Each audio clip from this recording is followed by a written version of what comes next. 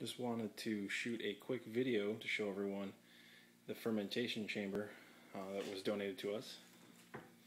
So we got some empty kegs in here right now to test this out, but it can hold at least 9 kegs, which is pretty good, and at least 2 large carboys.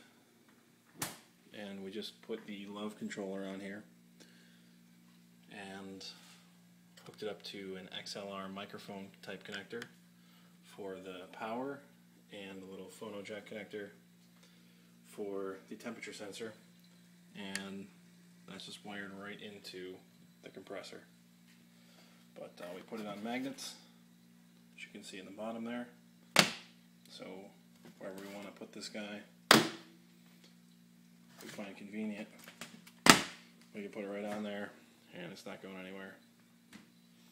So we just finished this up. Gonna button the whole thing up and get a nice little fermentation chamber for at least 10 gallons of beer to run our new system through.